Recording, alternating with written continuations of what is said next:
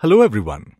Welcome to the video tutorial on how to finalize the Tippan map using Tippan module of ESurvey Civil Tools. In this tutorial, the commands to finalize the Tippan map are explained. MTS command to update all dimensions related to Tippan. In the Tippan menu, click Update all dimensions related to Tippan or run the command MTS in the command line.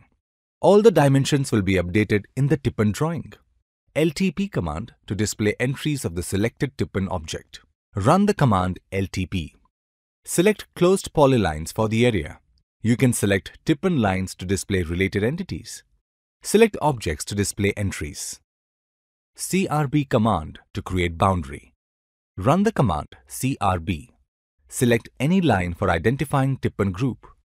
A boundary is created in separate layer, example TP_01_bound. FTA command to find Tippan area. Run command FTA. Select closed polylines for the area. You can select the boundary polygon. Area of the polygon is shown in different units. Thank you for watching this video. In this video tutorial, you learned how to finalize the Tippan map. In the next video, you will learn how to measure the bearing of Tippan map.